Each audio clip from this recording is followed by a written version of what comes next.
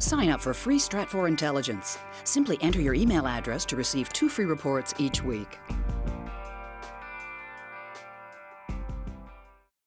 China's state news agency Xinhua has published pictures of the Varyag, an aircraft carrier that the Chinese bought from the Ukrainians that they've been slowly working to develop and deploy. The pictures are accompanied by a note that suggests that after 70 years of Chinese hopes, this carrier is finally going to float this year.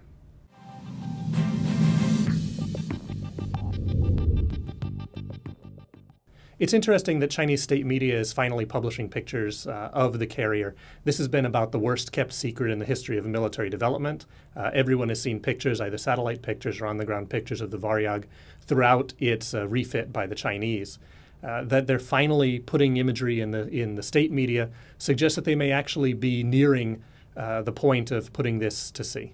There's been a lot of concern raised by China's neighbors, by the United States, of Chinese maritime intent, of the expansion of Chinese activities in the South China Sea, of a seemingly more assertive China in pushing what it considers to be its own naval territory. The deployment of the Varyag finally into this mix will certainly add to those concerns. The Varyag would technically allow the Chinese to move air assets further away from their shore, give them additional capabilities within the narrow constraints of the South China Sea. There's been a lot of debate as to whether or not the Chinese included the South China Sea as one of their, quote, core national interests in some documents last year. It's unclear whether they did or they didn't, but certainly the Chinese have been acting in a manner that suggests that they are going to be much more aggressive in pushing their claim to the territory, as well as pushing to work bilaterally with some of the countries around the region in an effort to keep the United States out of the mix. Carrier operations are not something that's easy to do. It's going to take a very long time for the Chinese to be able to work through the various technicalities of this. It's also not something they're going to be able to learn from other people from. The Russians haven't done carrier operations in a very long time, and the United States is certainly not going to be training them.